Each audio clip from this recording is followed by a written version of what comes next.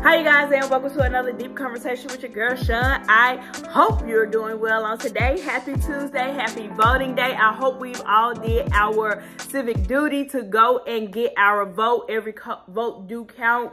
Don't let the people discourage you from getting your vote out and doing what we need to do for your own city and state. Okay, all right, so here we go. Let's jump into it. We want to get on these Real Housewives of not Atlanta, Potomac people. Okay, and let's get into it. But before we get too deep in our conversation, you know what to do. Like, comment, subscribe, tell a friend to tell a friend to tell a friend. But most importantly, like the video. 5,000 subs is the goal by the end of this year. And guess what? We can do it. We can do it. And if you're not a subscriber, what you waiting on? If you like what you see and what you hear, go ahead and subscribe to the channel. Hit that notification bell. So when I drop this, you will be notified. You will already know. All right. So let's get into it. So my plan is to put this in rotation a little bit more promptly instead of it being days later. But look, better late than never. Okay. So I am not going to go through the entire episode like I would usually do on the live. When I do just regular reviews of the show, I just give my 3 talking points and I go from there. The 3 things that stood out to me: Ashley and Candiace meetup, Maya lying, Robyn a little bit, and of course we know the big, I guess 4, and the big finale, which is this lying session. I mean the burn session. Okay, so I'm kind of glad. It's actually refreshing to see Ashley and Candiace get on one page, kind of be a little bit more cordial and not being so nasty and mean to each other. But as we all know, this is very much short-lived, and Ashley is getting, at every chance she's wanting to talk about Michael's vasectomy. Can we please stop talking about this man vasectomy? Please and thank you, okay? And if I was Michael, I am putting a whole gag order on my whole wife. When you get in front of the camera and talk to these hags, please stop telling them about my privacies. Please. That's just me. What y'all think? But anyway, they're having that conversation.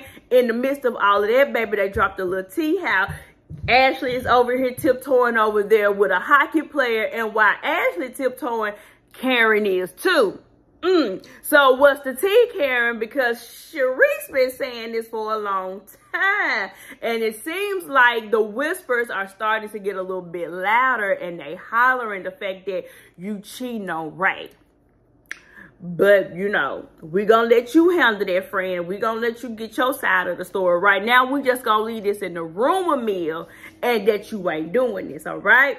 So they dropped that tea. We're going to move over to Mia. I don't care for Mia. I really wish that Mia can be, like, demoted down to a friend role. But whatever, she's here. Let's roll with it.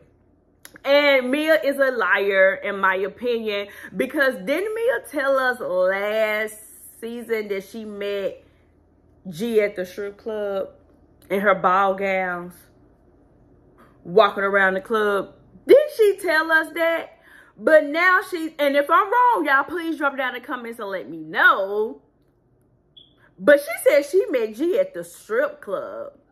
Now she said she met her in the MIA and they had sex on the beach and she did everything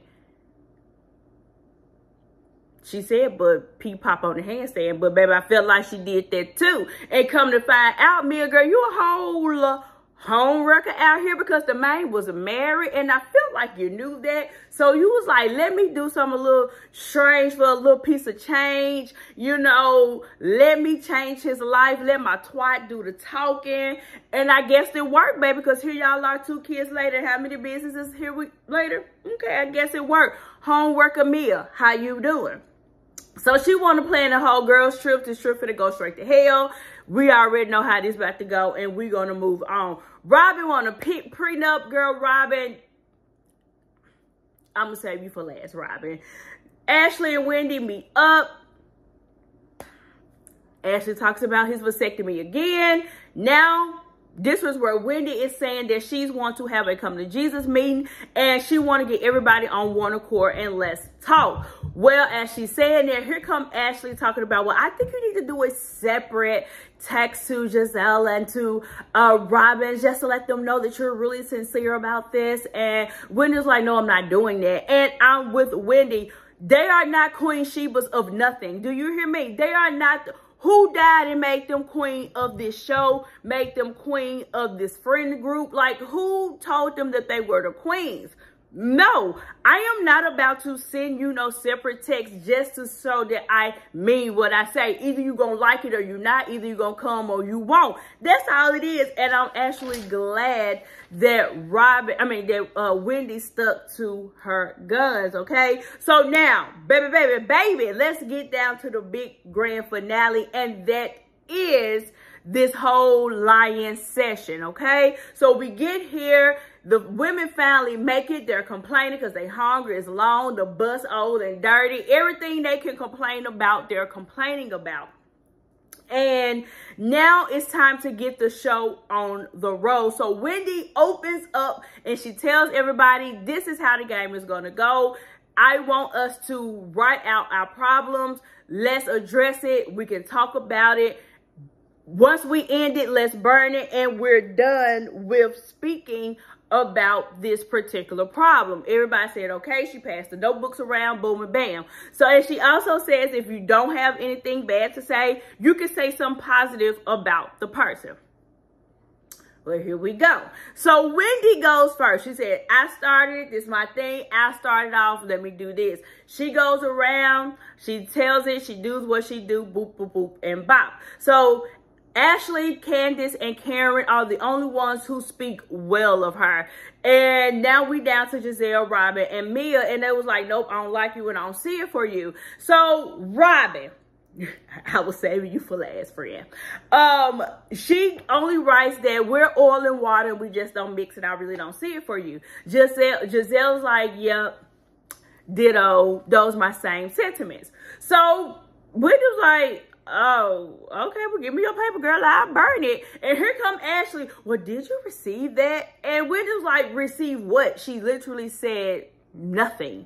What am I supposed to receive? What am I supposed to have a dialogue about? So here comes Gizelle, Nick, all talking and loud and in the way, talking about, oh, so you want us to write this whole synopsis? Pipe down, calm down. So Robyn says, well, the only thing I want you to do is use better wording when you're talking. Don't go around telling people that I'm trying to fight you like I'm some type of thug while she doing this and all of this across the table. So Wendy is looking. And she's like, what are you talking about? Wendy is calm. Wendy is not allowing her to take her there and get her all worked up and stuff. And when we were and you telling people I tried to fight you, don't lie on me. I'm not a thug and I would never do this. It ain't acting like this. As you're the only one getting riled up loud and waving your hands in the air like you just don't care. Okay, are you trying to prove a point because you're proving the point that you feel like she was making about you? But anyway, either way, here we go. So she was like, but you did. And she was like, no, I didn't. I know I did. I wouldn't do that. She said, why are you hollering? Like, I'm here. I'm right here. Why are you yelling? And here she go, I need this moment. So this her fault. I need this moment. Hold on, be quiet. I need this moment. So you want a moment. That's what it is. Got it. You want a moment. So she calls Sharice. Sharice, I am here with the girls, and we were at this Ashley dance party. Did you have to touch me or push me back from getting to Wendy? Sharice says no. Thank you, and I love you. So she was like, and I'm finna go on that. No, I'm not finna do this bull crap because this is fake. I'm not finna do this. So now Gizelle is hollering, you are a liar. See? And here go Robyn, you a liar. And I'm like, And everybody's looking at him like, why are y'all reacting and acting like this? So Wendy was like, you can literally stop hollering. I'm right here. And my truth is that you did that. That's my perspective. That's what happened. And baby, I'm here for the shady editing people for getting up and showing the fact that baby Robyn, yes, honey, boo-boo, you got up and Sharice had to stop you. Robyn, where are your big talk at now, hunty?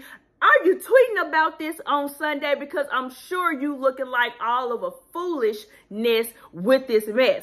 So, I'm sure Wendy was so vindicated, was like, oh my God, I am so glad they showed this. So, she gets up, as in Robyn, and goes out and leaves. Girl, don't nobody care about you leaving. First of all, who cares that you leave? So she leaves. So she leaves. And Karen was like,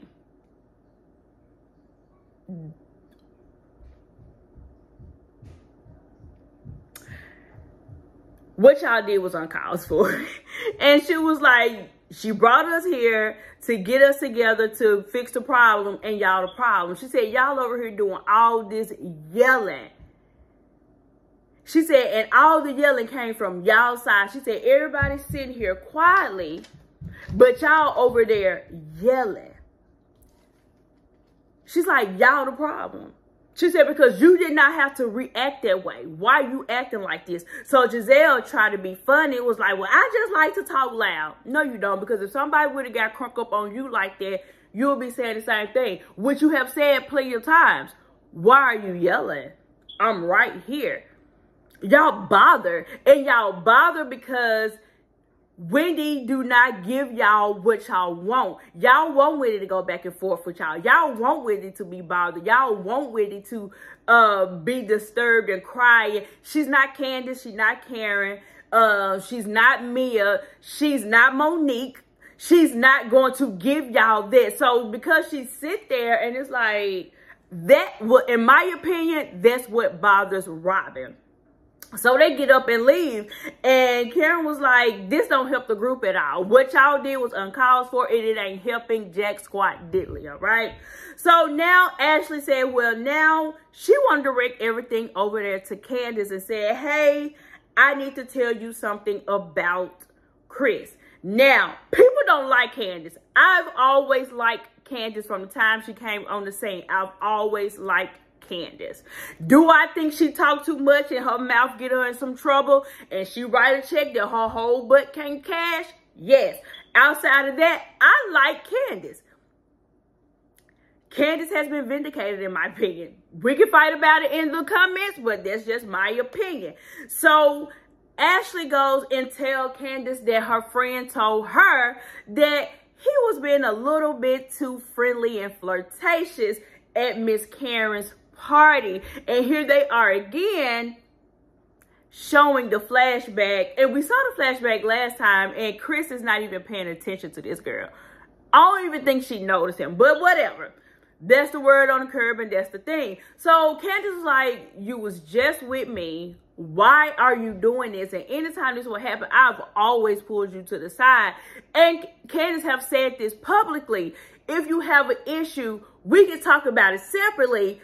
Do not out me in front of the group or my husband. Well, you know, Ashley swears up and down that, oh, I just found this out now. I promise you, I found this out after the fact. You're lying because you told, who did she tell this last episode? Like, you already told somebody this. But anyway, either way, because they showed the flashback. So you told the story. You're lying, Ashley. So Ashley says this, and Candiace is pissed.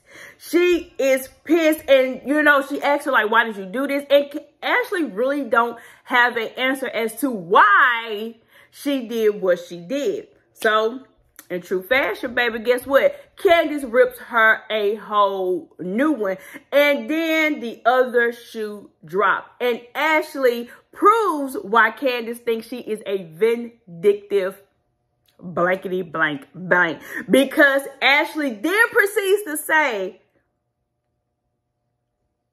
it don't feel so good when the shoe was on the other foot. And so when Ashley said that, Candiace said, boom, so there it is. This is what this is all about. You want some get back. So all this stuff that we did earlier to try to get on the level playing field, to be straight, you use that against me to come at me and use Chris as the way to get back at me because of what I've said about your husband. And Candiace like, which is documented, which is this, and she brings up what Mia friend said and what Mia did and all of that, and Candiace like, oh, so y'all really want to do this? This is what we're doing. So Ashley's like, oh, so if you just want to overlook it, just say that, then, girl. Just say you want to overlook it. She said, well, okay, just like you did. Oh, you overlooked a whole lot of things. So now Ashley said, well, actually, it's a whole lot of people who saying that Chris is in the DMs and they just ain't as friendly as mine was. And then boom and bam, the show end. Okay, let me read the people real quick. And the only people I want to read is Ashley and Robyn. Ashley, girl, you're full of crap. And if you just wanted to get on some get back, then just say you want to get on some get back. And now that Chris is in the hot seat because of Michael is gone, now you want to use this to your advantage and go after Candiace. You are a low down, dirty so-and-so, so-and-so, so-and-so, because it ain't even that. And as much as Chris has been around in this group, now all of a sudden he finna be the creeper. Nah, boo. Ashley, you are very trifling for this, and you're wanting to have an issue just so you can have an issue. Girl, if you need a storyline, just say that. But I'm assuming you getting a divorce and trying to hold on to the money and still get pregnant on the slick so you can get an extra piece of this child support check coming in ain't good enough. So let me use Chris as the way to have another storyline. Move right on along, forehead, in the words of Candiace. Now let's get on Robyn. Robyn, I guess the people have told you that we about to fire you, so you need to step it up a little bit, and now you're going all out and beyond. Robyn, what you doing? This is not you. It's not becoming. You getting all mad, hyped, and crazy over nothing. When you literally got up, about to walk over there in her face, and she told you your Baltimore means absolutely nothing to me. Calm down. And you worried about if your man's still over there cheating on you, and make sure you don't mess up the people's money again the second, third, fourth, and fifth time around. Okay, Robyn, how about you worry about that? Why are you so pressed by Wendy? Is it because she has a husband and her husband do well by her and he's supporting her through all the things that he haven't cheated on her? Oh, wait, that may not be it. Or of course it is. That's exactly what it is. And that's why you and Gizelle are in cahoots about what's going on with hating Wendy, because y'all are so very much jealous of her. But you don't want to be. And because y'all are light skinned with green eyes, y'all feel like y'all are supposed to have it all, and y'all don't. So you choose by going around being miserable and starting stuff and being in places where you don't really need to be. How about you worried about answering those emails from last season and get your hats in these? Are we done reading her? I guess we are. Robyn, no. And this is my thing, because you're trying too hard. I feel like they do need to go ahead and fire you and do what they said they was going to do last time. Only reason why Robyn is still here, and this is true tea, is because Monique Samuels left the show. Other than Robyn was not supposed to come back. At least that's the word on the curb, and allegedly, all right? But either way, that's all I got. The girls brought it this season. Already, this episode was good, and next week episode is going to be even better because Candiace is finna go in on Gizelle for the mess. All right, we know Gizelle is always going to attach herself to somebody's husband and how they the problem, and she's always the innocent one. And we finna get right into it, and baby, I cannot wait. All right, you guys, y'all drop down in the comments and tell me what you think, and let's finish our conversation there. I'll see you guys, and I'll talk to you guys in the next video. Bye.